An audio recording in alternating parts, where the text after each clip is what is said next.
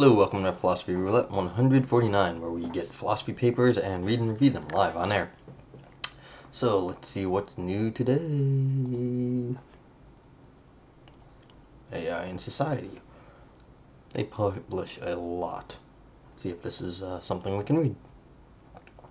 Maybe. The carousel of ethical machinery. So let's just hold on to that one for a sec. I mean, we've done a lot from AI in society. Well, no, we've done more than one from AI in society. I don't know what counts as a lot at the moment, but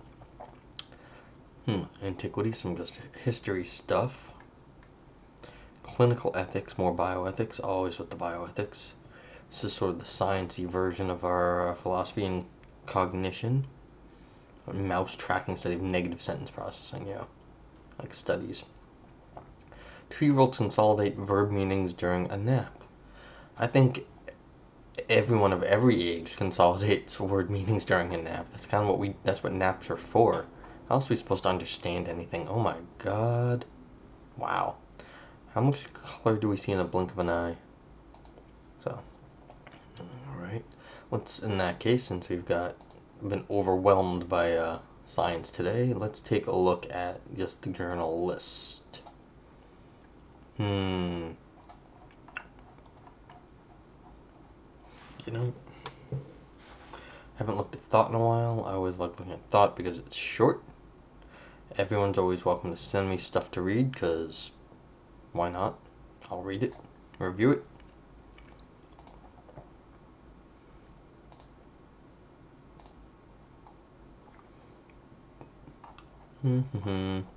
Looks like I've read most of these.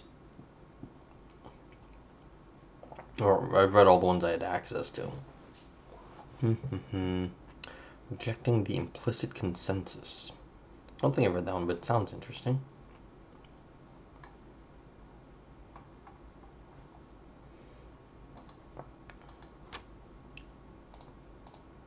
But it's not available, that's why I didn't read it before.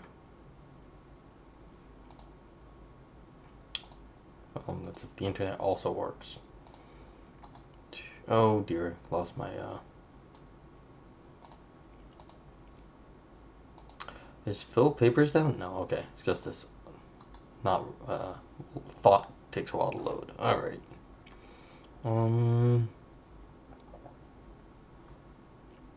Also check the front page of Phil Archive, because that can be helpful too.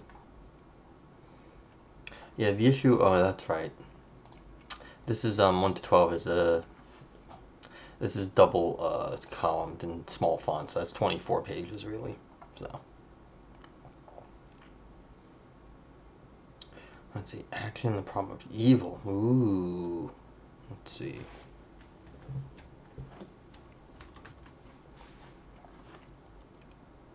More bioethics, treating athletes and banned substances. Let's see, what else do we got today? Anything new? Philosophy East-West, a response to Kris McDaniel. Ontological Pluralism, Abhidharma Metaphysics. I haven't done any comparative philosophy in a while. The enhanced indispensability argument and interpretable strategy. Let's also take a look at that.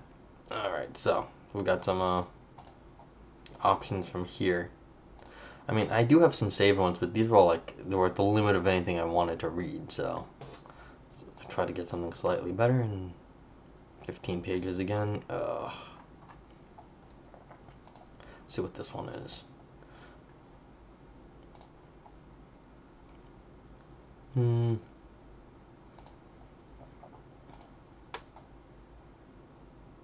was a docx, so I have to open it up to see what it looks like. It doesn't just pop up in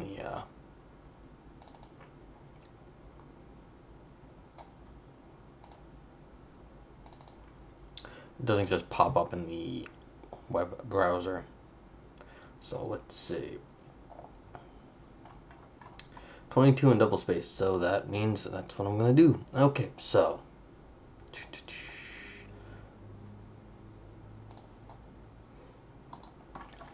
cool.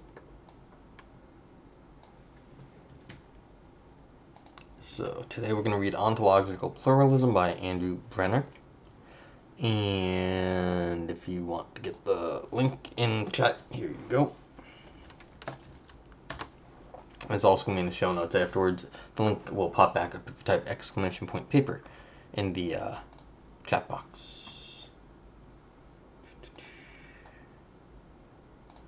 Oh no! Oh, I thought it didn't load for a second. I was like, why? Why are you no load? Alright.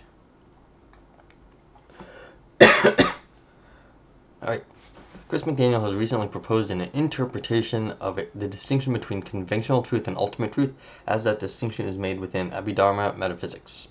According to McDaniel's proposal, the distinction between conventional truth and ultimate truth is closely connected with a similar distinction between conventional existence and ultimate existence. What's more, the distinction between conventional existence and ultimate existence should be interpreted along ontological pluralist lines. The difference between things which ultimately exist and things which merely conventionally exist amounts to a difference in the modes of being enjoyed by the things in question. Okay, so we're going to have like real and then like really, really real.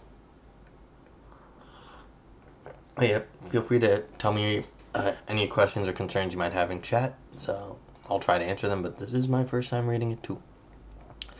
One noteworthy feature of McDaniel's proposal is the fact that it connects Abhidharma metaphysics with contemporary work within analytic metaphysics, and in particular contemporary work in meta-metaphysics and meta-ontology related to ontological pluralism. This is a welcome development. Many of the metaphysical issues addressed by Abhidharma metaphysicians are also addressed by contemporary analytic metaphysicians, and this is true to some extent of work being done in the burgeoning subfield of analytic meta-metaphysics and meta-ontology. I have no doubt in work in contemporary metaphysics might help us interpret and evaluate Abhidharma metaphysics and vice versa, but I have some concerns with McDaniel's proposal. I do not have an alternative proposed interpretation of conventional ultimate truth distinction as it occurs within Abhidharma metaphysics, which I would like to defend here.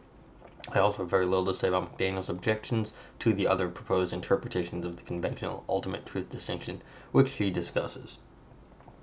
I do not criticize McDaniel's proposal on the grounds that it fails to reflect the manner in which the conventional ultimate truth distinction was interpreted by Abhidharmikas. I apologize for my pronunciation of everything. I apologize for my pronunciation of English too, for that matter. Abhidharmikas do not all speak with one voice on this subject, so it is difficult to make any very confident generalizations regarding how they would have reacted to McDaniel's proposal. My concern is rather that McDaniel's interpretation of the ultimate conventional truth distinction imposes limitations on Abhidharmikas and their sympathizers, which they should be hesitant to accept.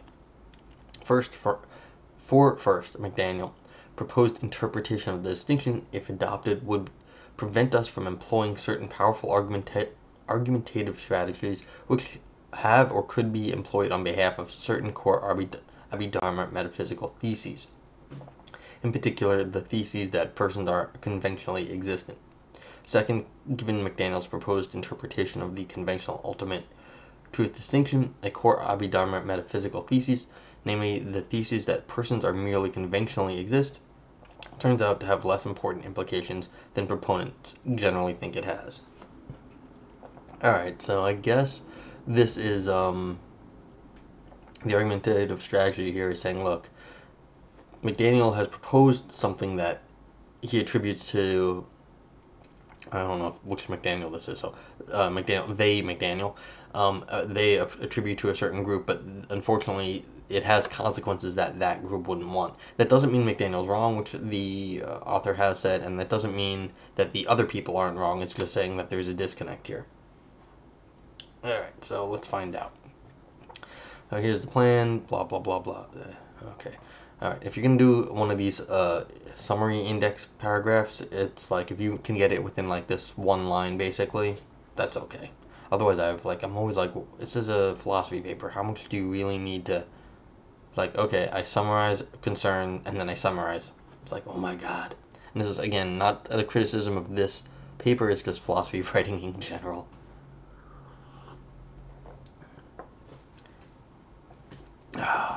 Okay, McDaniel on conventional versus ultimate truth. An important feature of Abhidharma metaphysics is its surprising ontological claims. Most notably, Abhidharmikas contend that it is ultimately true that dharmas exist, but it is not ultimately true that persons exist, although there is some sense in which it is conventionally true that persons exist.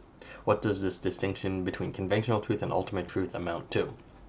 According to McDaniel, we should interpret the conventional ultimate truth distinction as that distinction was employed within Abhidharma Metaphysics in such a manner that distinction tracks a similar distinction between conventional existence and ultimate existence.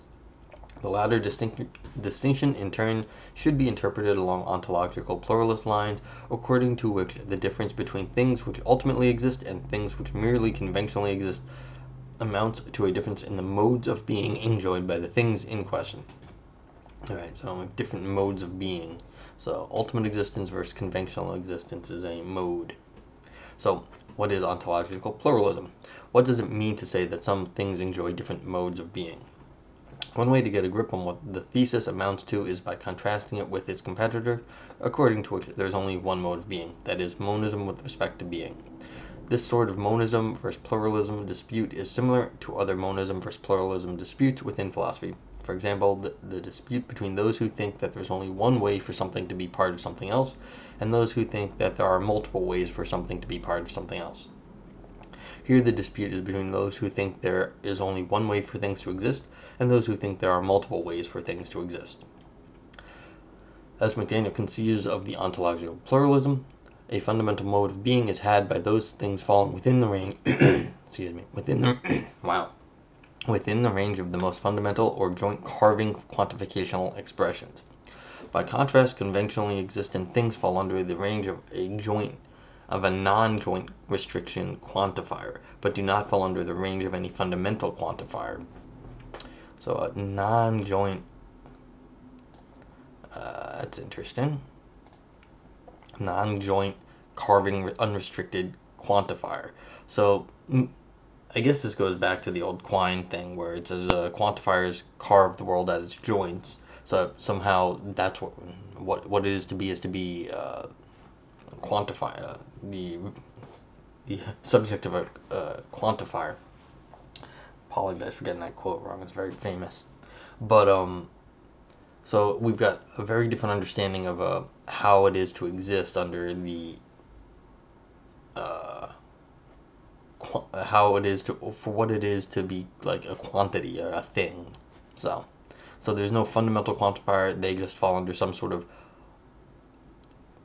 conventional unrestricted quantifier, which is a little odd because usually most people in this area don't quantify in that way. Okay. Normally we might think of restricted quantifiers as being defined in terms of some restriction being placed on a general unrestricted quantifier. For example, when I say there's no beer, I might be employing a restricted quantifier which is defined in terms of a general unrestricted quantifier, so that my statement means in effect that there doesn't exist any beer. If we confine our attention to only those things which exist, unrestricted quantifier in my refrigerator.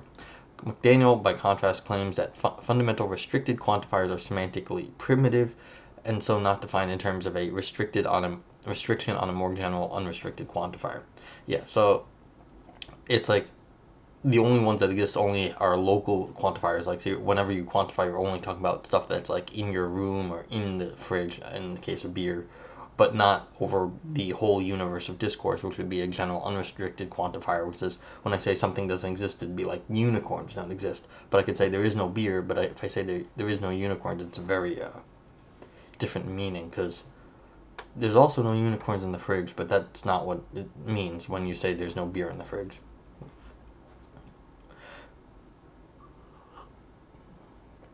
The conventionally existent versus ultimately existent distinction, interpreted along these lines, claims that things which exist ultimately and things which merely exist conventionally both exist conventionally, although things which ultimately also enjoy a fundamental mode of being not enjoyed by things which merely exist conventionally. So the Abhidharma claim that dharmas exist ultimately while persons exist merely conventionally amounts to the claim that dharmas and persons both exist, and they both exist conventionally, but dharmas also enjoy a fundamental mode of being not enjoyed by persons. In fact, McDaniel claims merely conventionally existent objects, such as persons, enjoy a deficient or attenuated mode of being relative to those things which exist ultimately. Contrast this view with another, to my mind, very natural interpretation of the conventionally existent versus ultimately existent distinction.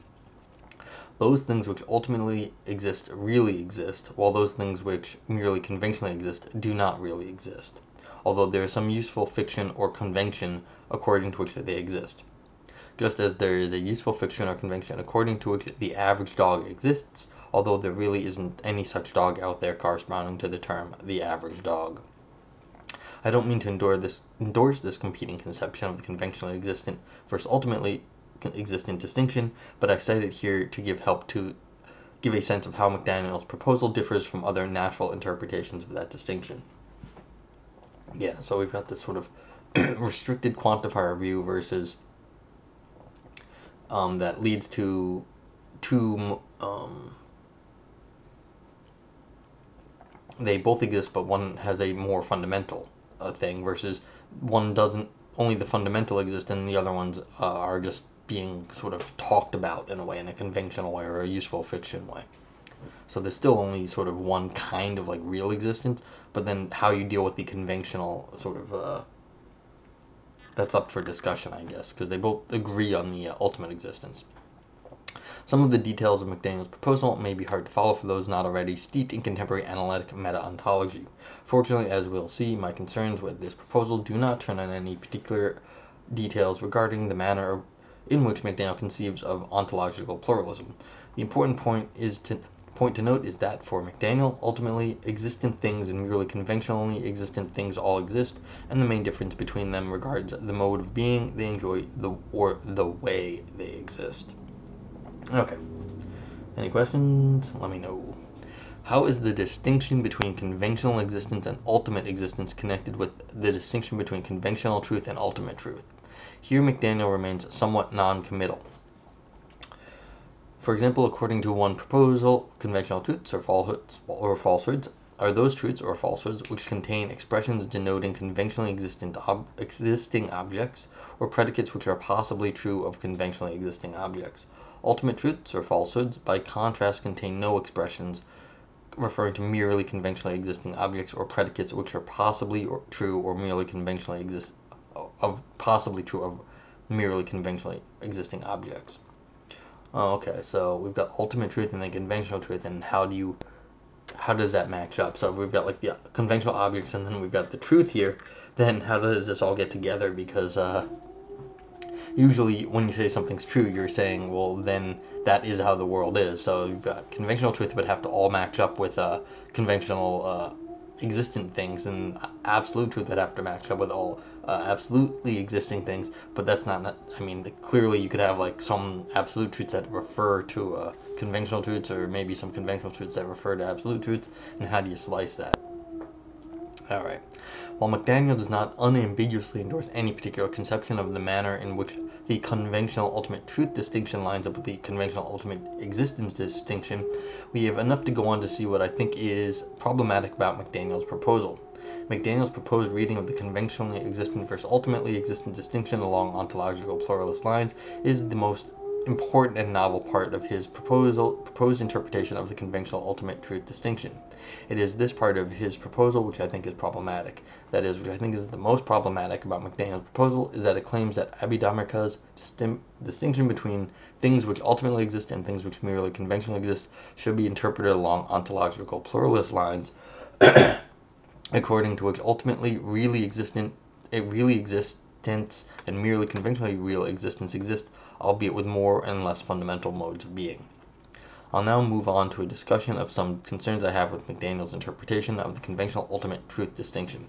Again, my concerns focus on McDaniel's contention that the distinction between conventional and ultimate existence should be interpreted along ontological pluralist lines, and of the sort discussed above. Before I present my concerns, I would like to pause to note the standards by which I plan to judge McDaniel's interpretation. Standards, interesting. Okay, I wonder why that's important here. I do not think we should be very concerned by the question of whether Abhidharma actually endorsed McDaniel's interpretation of the conventional ultimate truth distinction. For starters, of course, Abhidharma did not explicitly develop that distinction along ontological pluralist lines. What's more, the Abhidharma literature is both large and variegated, and the Abhidharmikas do not all speak with one voice. McDaniel himself recognizes these points. I take it that McDaniel is primarily concerned to present a rational reconstruction of how Abhidharmikas should interpret the conventional ultimate truth distinction, given their other philosophical commitments. So the question which concerns me is not whether Abhidharmikas would or would not would endorse McDaniel's interpretation of the conventional ultimate truth distinction. Rather, what interests me is whether or not Abhidharmikas or philosophers sympathetic with certain core Abhidharma metaphysical commitments should endorse McDaniel's interpretation of the distinction. In what follows, I describe some of the limitations imposed on Abhidharmikas and their sympathizers who adopt McDaniel's interpretation of the conventional ultimate truth distinction. There are two main limitations I would like to highlight. First, if we accept McDaniel's interpretation of the distinction, we will no longer be able to endorse certain important arguments for distinctively Buddhist metaphysical theses. Here I focus on particular arguments for the Buddhist theses that persons are merely conventionally existent. Second, if we accept McDaniel's interpretation, then certain core Buddhist metaphysical theses turn out to have less important implications than their proponents generally think they have. Here again, I focus in particular on Buddhist theses that persons are merely conventionally existent. Okay. So, two concerns. I've said that McDaniel's interpretation of the conventional ultimate truth distinction imposes limitations on Abhidharmikas and their sympathizers, limitations which they should be hesitant to accept. The limitations I have in mind relate to certain core metaphysical theses commonly endorsed by Abhidharmikas. One such core metaphysical thesis is the thesis that persons are merely conventionally existent. That is, the thesis that persons do not ultimately exist, although they do conventionally exist. According to McDaniel's proposal, we should interpret this thesis along ontological pluralist lines. So the thesis that persons are merely conventionally existent becomes the thesis that persons exist, although they enjoy a less fundamental mode of being than their most basic or fundamental constituents. Skandhas, which are a subset of total set of dharmas. No idea if I said that right. The first limitation imposed by McDaniel's interpretation of the conventional ultimate truth distinction regards the arguments we would have at our disposal in favor of the theses that persons are merely conventionally existent. Otherwise powerful arguments which might be offered on behalf of this thesis would no longer be available to us if we endorse McDaniel's interpretation of the thesis. I'll give 3 examples. Start with Vasubandhu's refutation of the self. Vasubandhu claims that we can know that there is no self because we cannot establish the existence of the self by either inference or by perception. We might wonder whether Vasubandhu's argument could be extended to show that persons rather than selves are merely conventionally existent. But if the thesis that persons are merely conventionally existent is interpreted as a claim that persons do not exist, albeit with they do exist, albeit with a less fundamental mode of being than those things which fundamentally exist, then we cannot employ Vasubandhu's argumentative strategy on behalf of the theses that persons are merely conventionally existent. We can see why we might be led to believe that something does not exist if we can neither infer that that thing exists nor perceive that that thing exists. But it's completely unjustified to conclude that something exists with a non-fundamental mode of being from the fact that we can neither infer that the thing exists nor perceive that the thing exists. Okay, so I guess this is a well-liked refutation of the self, and then therefore if you can't use that, then in terms of McDaniel's scheme, then there's something very odd about McDaniel's scheme because it's incompatible with like a classic argument or a well-liked argument. It's an interesting argument then. It's like, well, you can't talk,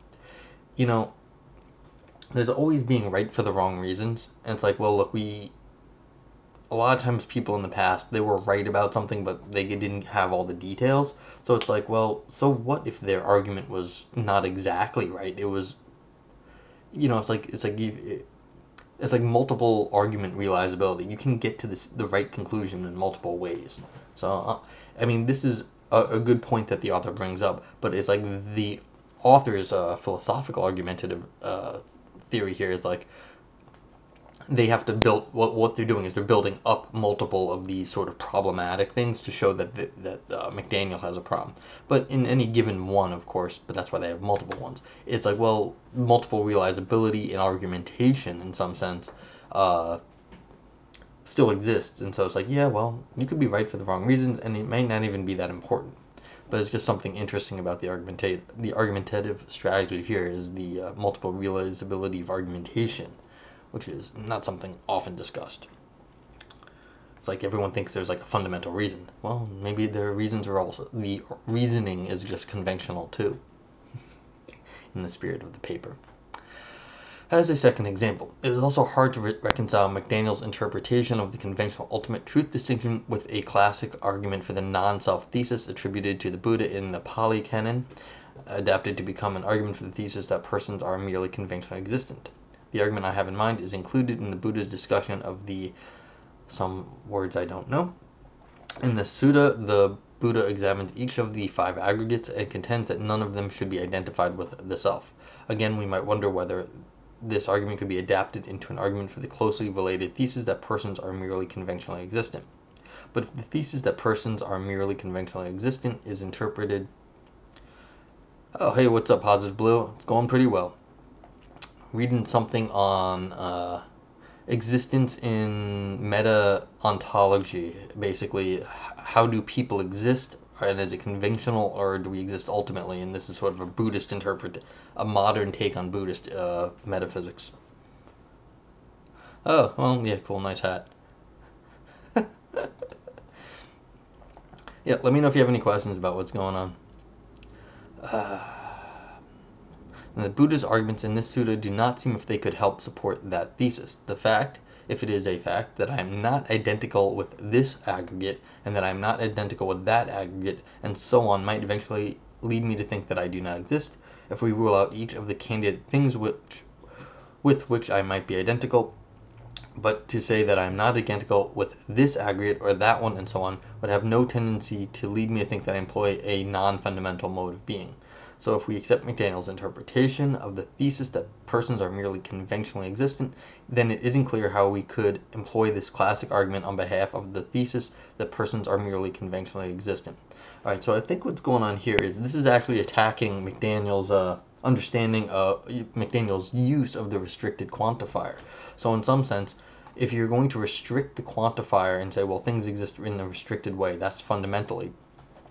So is it by, how are we restricting the quantifier? It can't be by inference or by perception, like things that we perceive or things that we're quantifying over, or things that we infer are things we are like understanding to exist in some mode of existence. And then we're coming yes to both of those. Positive Blue.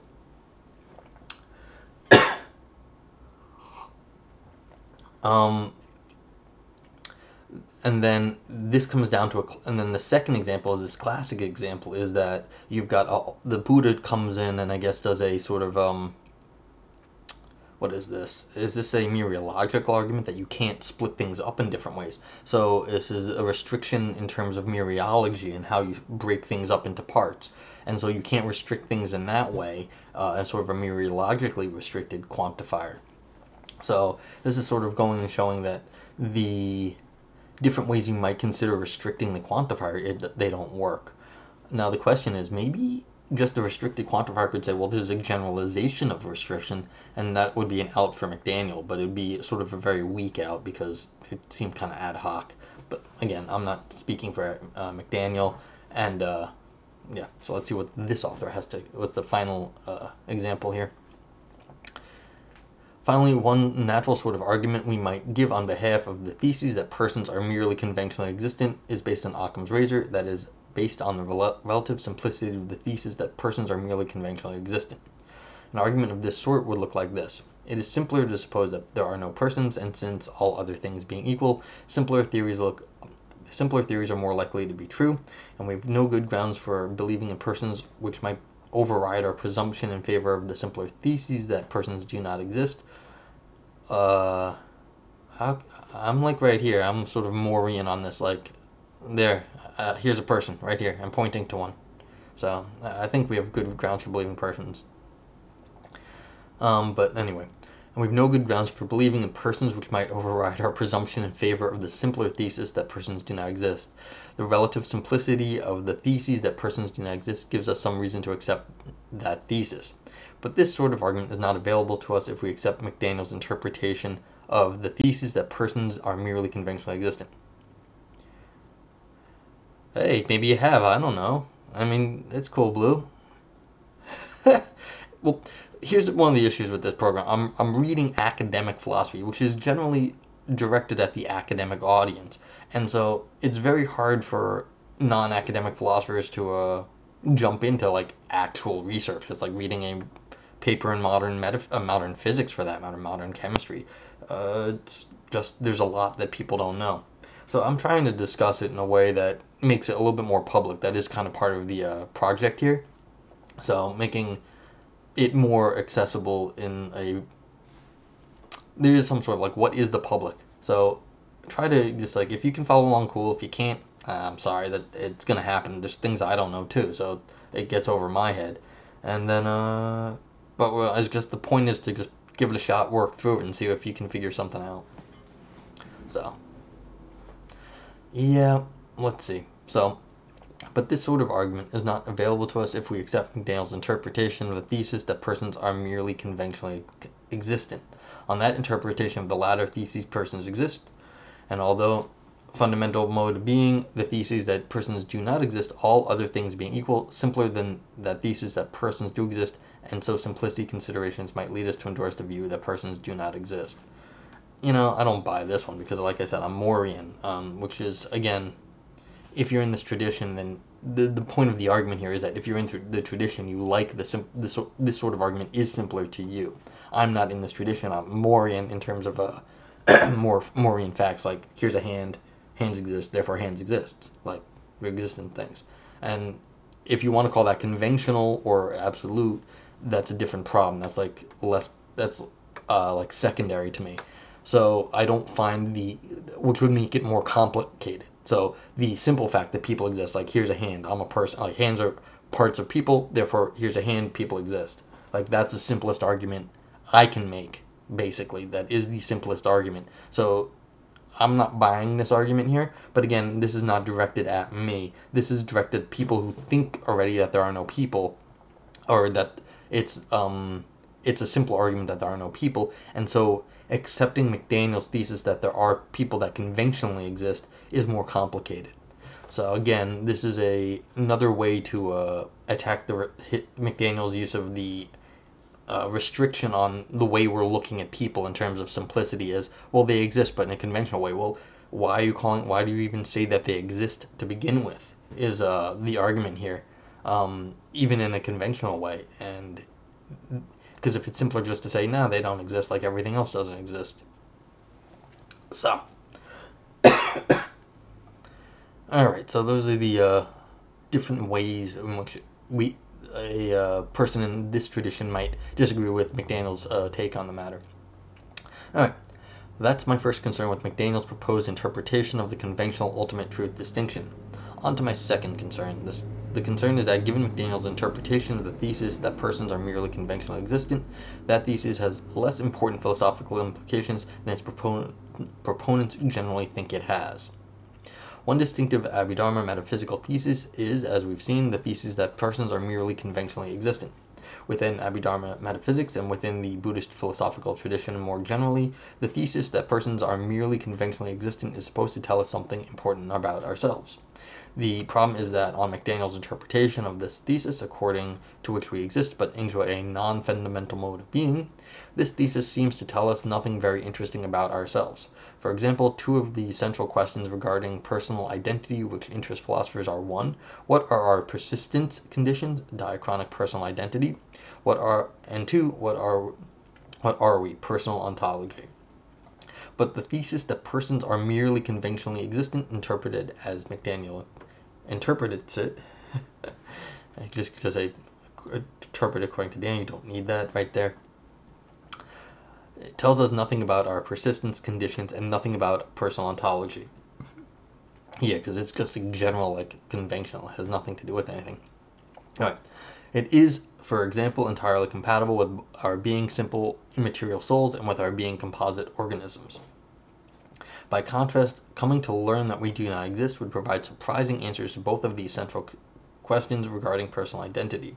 It would show that strictly speaking we have no persistence conditions, and it would show that strictly speaking we are not anything.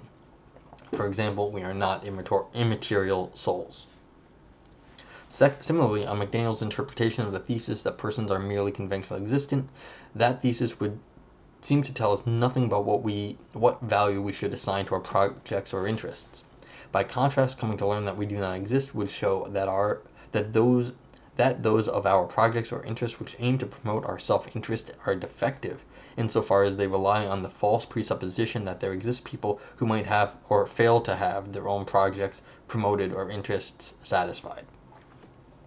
Okay, so this is attacking McDaniel on the abstraction, instead of on the way McDaniel is looking at things like just like particular items in the world as restricted, sort of like, well, here's a person, here's a tree, and this is just sort of like I perceive it and that's how it exists as like that mode, and it's just a conventional mode. This is looking at it in the idea of it even being a quantifier as just like some sort of abstract perspective of existence is being thrust on the world, and therefore it doesn't tell us anything interesting. It's supposed to be a substantive theory when you say you don't exist. Like you're supposed to, okay, if I don't exist, therefore my projects that promote my understanding of my existence are defective in some way. But if it's too abstract, you no longer get any interesting consequences out of the conventional mode of existence, according to McDaniel. Okay. What all of this tends to show is that the thesis that persons are merely conventionally existent, interpreted as a thesis that we do not exist, is an interesting and substantive philosophical thesis, one with profound implications for how we should conceive ourselves and our place in the world. By contrast, the thesis that persons are merely conventionally existent, interpreted merely as a thesis that we enjoy a non-fundamental mode of being, seems to lack any of these interesting implications. It is hard to see why we should care whether we enjoy a non-fundamental mode of being. None of this shows that the thesis that persons are merely conventionally existent, interpreted in this way, is true or false. But what it shows is that insofar as proponents, for that matter, of the thesis that persons are merely conventionally existent take that thesis to have important implications, they should reject McDaniel's interpretation of that thesis. Okay. I know some of the logicians, they take their logic super seriously. They really, really believe it. So they think it would have important interpretations, actually.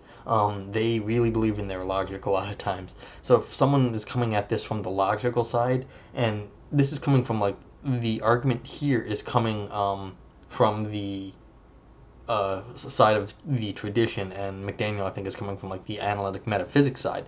But I think the other side doesn't appreciate how important the logic might be to McDaniel, and so the idea that this is not this doesn't have important implications might not actually be an accurate representation of how McDaniel feels about it. Now, the fact that McDaniel didn't make it clear that this is like super important in some way might that might matter, but sure. But like the logicians tend to like really think like no, like this sort of using different quantifiers as like their whole world, and so granted the people in the tradition might not appreciate that, but that doesn't necessarily mean McDaniel was being a little not substantive here. This might be substantive, but in a different way. Like it means something to McDaniel. At the very least, if McDaniel's interpretation of the thesis that persons are merely conventionally existent does have any interesting implications for how we should think about personal identity, the values of our goals and projects, or anything else we might care about, it would be helpful if he made those implications explicit so that we can see why the thesis that persons are merely conventionally existent, as he interprets a thesis, is a thesis we should care about. Okay, I completely agree with what the author says here.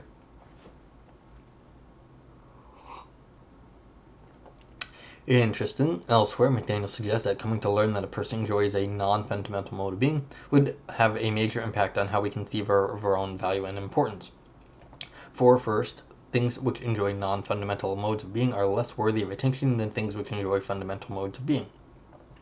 Second, things which enjoy a fundamental mode of being have a sort of value, a certain kind of metaphysical goodness, which is lacked by things which enjoy a non-fundamental mode of being. But it isn't clear to me why McDaniel thinks that things which enjoy non-fundamental modes of being are thereby less worthy of attention. By contrast, if something, for example a person, does not exist, that might naturally lead us to think that the thing is less less worthy of attention. Why direct our attention to something which does not exist if we can instead direct instead direct our attention to something which does exist?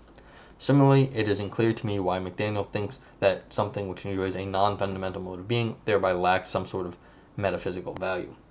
By contrast, something which does not exist lacks any sort of value since it lacks properties altogether. We might nevertheless find that it is valuable to employ a fiction or convention according to which something which does not exist, for example a person, does exist.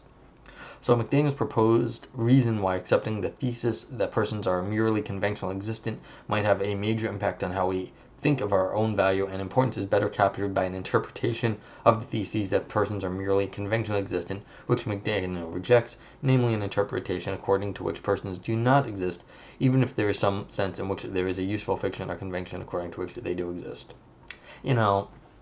This is I think McDaniel's might have to just build more into the story about what is a non-fundamental conventional mode of existence. It would just have to sort of you could probably, maybe it'd be ad hoc, but recapture some of the non-existent the sort of like why we think that non-existence is less important than existence. So you could build that in, I think. I mean, this is a good point here, but it's not decisive. It's just, again, the author strategy here is building up little points of contention along the way, and then eventually, when they get to the end, it'll be sort of like, look, all these contention things, so it makes the whole thing very contentious. This is like death by 1,000 little cuts. It's not like a giant, like, blowing up McDaniel's argument, but it's like cut here, cut here, cut here, cut here. So that's what's going on. I've suggested that the thesis that persons are merely conventionally existent, as McDaniel interprets that thesis, would not have certain important implications which the thesis that we do not exist would have. I would like now to make a similar point regarding certain specific soteriological and ethical implications which the Buddhist philosophical tradition has sometimes attached to the non-self thesis, as well as the closely related theses that persons are merely conventionally existent. It is important to remember that within Abhidharma Metaphysics, the Buddhist philosophy more generally, the conventional ultimate truth distinction is situated within a broader Buddhist soteriological and ethical project. Notably, one of McDaniel's objections to Mark Siderit's competing accounts of the conventional ultimate truth distinction is that, given Siderit's interpretation of that distinction, we cannot derive surprising normative conclusions from metaphysics. I think that McDaniel's interpretation of the conventional ultimate truth distinction faces a similar difficulty, since, as I'll now argue, on McDaniel's interpretation of the thesis that persons are merely conventionally existent, that thesis doesn't seem to have doesn't have some of the important soteriological and ethical consequences the Buddhists might expect it to have. Vasubandhu contends that our rejecting belief in the self is crucial for our being liberated from suffering, in part because that suffering is a result of self-grasping. Similar sentiments are expressed by other Buddhist philosophers, and in Discourse of the Buddha contained in the Pali Canon, it is natural to suppose that if these soteriological consequences follow from our rejecting belief in the self, something similar would follow from our rejecting belief in the existence of persons. But it is difficult to see how any interesting soteriological consequences of the thesis that persons are merely conventionally existent follows from that thesis, as McDaniel interprets that thesis. That is, interpreted as the thesis that persons exist but enjoy non-fundamental mode of being. Why shouldn't we engage in self-grasping if persons exist, albeit with non-fundamental mode of being? Why should the mere fact that persons enjoy a less fundamental mode of being than Dharma have any tendency at all to reduce our suffering? By contrast, as I've suggested above, if we came to believe that persons do not exist, this would have a profound effect on our goals and our aspirations. It would show that those of our projects or interests which aim to promote our own self-interest are defective insofar as they rely on the false presupposition that there exist people who might have or fail to have their own projects promoted or interest satisfied. This seems to be a natural way to interpret the idea that acceptance of the non-self thesis, or the thesis that persons are merely conventionally existent, would lead to less self-grasping on our part. And insofar as much of our suffering results from our self-interested goals and projects being thwarted, such suffering would be reduced if we no longer valued such goals and projects. Yeah, alright, so again, this is hitting McDaniel on the, well, what is the significance of the distinction you're making on the mode of existence? And again, maybe McDaniel has something to say on this. No idea if there isn't something to say, but I suspect McDaniel could come up with something. But this is also one of these, like, how big of a project is McDaniel coming up with? Like, does it have to actually satisfy all the like goals? Well, that's unfair. I was gonna say, does it have to actually like replicate the entire Buddhist canon? But this isn't accusing. No one expects McDaniel to do such things. This is just hitting some of the big points, and so that would be a reasonable thing for McDaniel to do. Say, look, here's how to hit all the big major Buddhist things that they want, and this article is saying, well, it can't even do that. All right. These points are related to a purported ethical consequence of the thesis that persons do not exist. While Santideva was not an Abhidharmika, he presents an influential argument to the effect that the thesis that persons do not exist should lead us to reduce the suffering of others to the same extent as we aim to reduce our own suffering. The basic idea is this: my suffering is bad and should be reduced. But if I should reduce my own suffering, then I should be equally concerned to reduce suffering of others as well. We might respond that my suffering is, well, my suffering, and we each have a special obligation to reduce our own suffering. But this thesis that persons do not exist undermines this response, since it shows us that strictly speaking none of us exist, and so strictly speaking none of us owns any suffering for which we might have special responsibilities. Here is how Santideva makes the point. The continuum of consciousness, like a queue, and the combination of constituents, like an army, are not real. The person who experiences suffering does not exist. To whom will that suffering belong? Without exception, no suffering belongs to anyone. They must be warded off simply because they are suffering. Why is any limitation put on this? If one asks why suffering should be prevented, no one disputes that. If it must be prevented, then all of it must be. If not, then this goes for oneself as for everyone. The conclusion of Santideva's argument that we should care about the suffering of others to the extent that we care about our own suffering is endorsed by many other Buddhist thinkers. It is also in keeping with ethical teachings attributed to Buddha in the Pali Canon, which would have been endorsed by Abhidharmikas. It strikes me as a plausible normative consequence of the thesis that persons do not exist, or of the thesis that persons merely conventionally exist. But I do not see why an interesting ethical conclusion should follow from the thesis that persons merely conventionally exist, as McDaniel interprets that thesis. Take Santideva's argument that, as a case in point, I apologize for saying, however, you're supposed to say Santideva. Santideva's argument crucially relies on the claim that we do not exist, not merely on the claim that we exist with a non-fundamental mode of being. If we exist with a non-fundamental mode of being, then we are free to contend that we should care more about our own suffering, because it is our suffering, and we have a special obligation to remove our own suffering.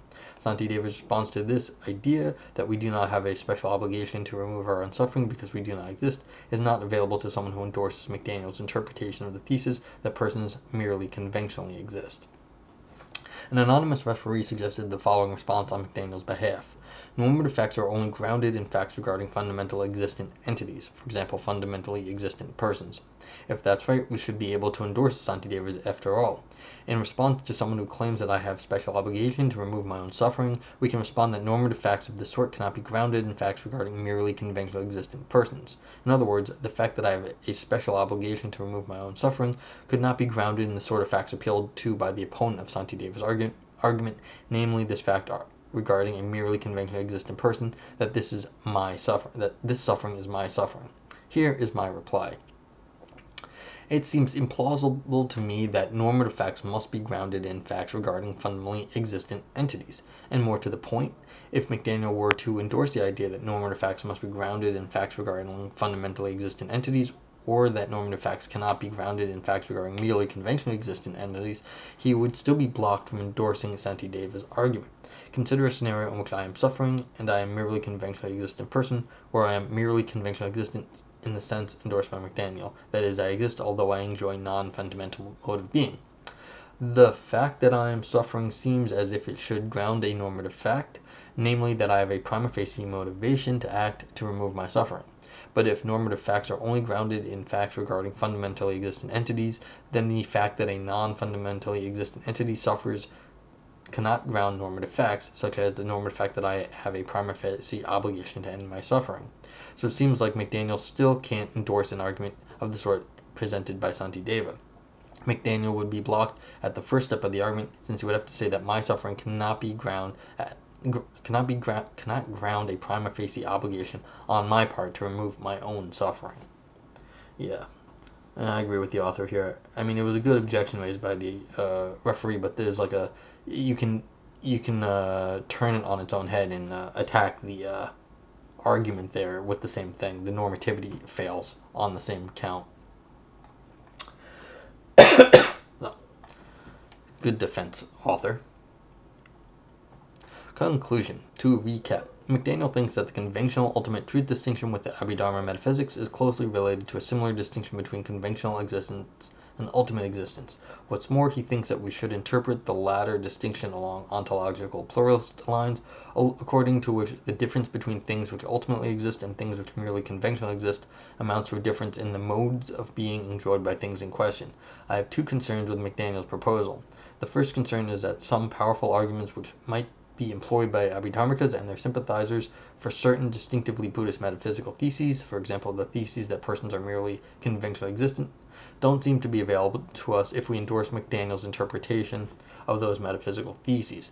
Second, given McDaniel's proposed interpretation of the conventional ultimate truth distinction, the theses that persons are merely conventionally existent turns out to be less philosophically significant than his proponents have generally taken it to be. Of particular importance is the apparent fact that the thesis that persons are merely conventionally existent, on McDaniel's interpretation, does not seem to have the important soteriological and ethical implications Buddhist philosophers generally expect it to have. Okay, very nice paper. This, like I said, this argument strategy was death by a thousand cuts, or death by a few. It wasn't a knockout blow argument. Sometimes you get those where it's like, well, this one fails for like these three reasons. This one is like, look at this example, look at these examples, look at these reasons. And it's like every little one is pretty significant, is not significant on its own, and there might be defenses, but altogether it sort of hits a lot of the major points that the people in this community, I guess the Abhidharmikas, would think are really important. And so, therefore, by knocking out all the different sort of like major classes of area, it shows that McDaniel has not actually shown that the interpretation given, McDaniel's interpretation, actually would suffice for that community. All right. So let's see. Anything specific to say? I had something else to say. Shucks, now I can't remember. If there's any questions from the peanut gallery out there, please let me know.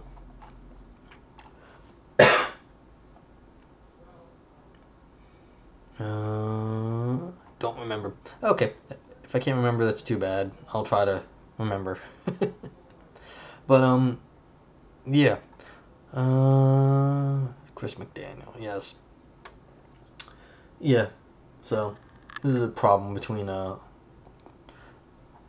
understanding how the modes of existence is very hard to deal with. Alright, so have a good day, everybody, and stay safe out there, and I'll be back, I guess, tonight with another paper. Have a good day, folks. Bye-bye.